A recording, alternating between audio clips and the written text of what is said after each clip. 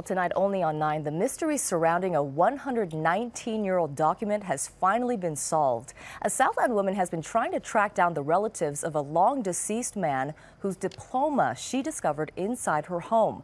Well, tonight, as KCAL 9's Peter Doubt reports, the search is over. And then I love this picture of... From her home near Sacramento, Sally Trawick says these photos are the only physical memory she has of her grandfather, Clarence McDonald Stevenson. He died when she was 2. I don't know that much about my grandfather. So imagine her surprise when one of her grandfather's most meaningful possessions, his diploma from the year 1896, suddenly turned up in a stranger's basement, roughly 440 miles away in Chino.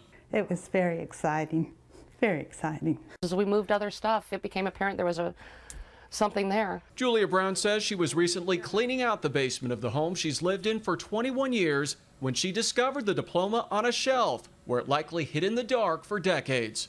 The name, Clarence McDonald Stevenson. Somebody held this thing in their hands after a lot of hard work getting a doctorate degree over 100 years ago, and it's still here. Still in good condition, the diploma states that Stevenson received a Doctor of Optics degree from the Northern Illinois College of Ophthalmology and Otology.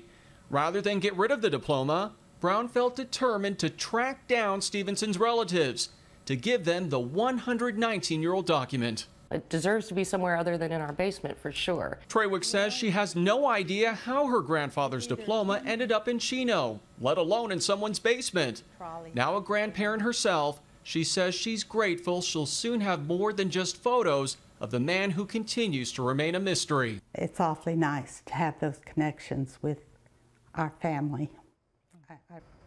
That was KCAL 9's Peter Doubt reporting there. A genealogist located Trawick who plans to visit Southern California soon to thank Julia Brown and pick up the diploma. Now, once she brings it back to Sacramento, she plans to frame it and eventually pass it down to her grandchildren. How nice.